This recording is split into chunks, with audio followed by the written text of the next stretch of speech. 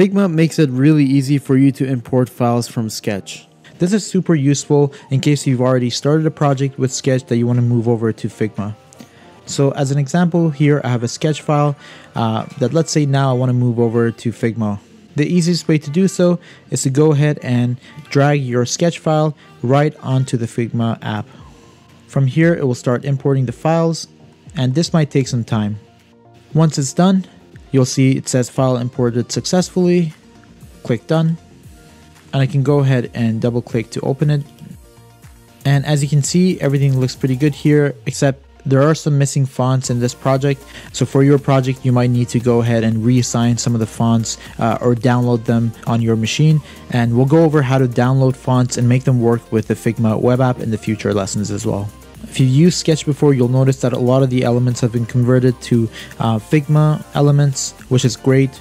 Keep in mind that it's always best to go over your artboards or your frames to ensure that everything's been imported successfully.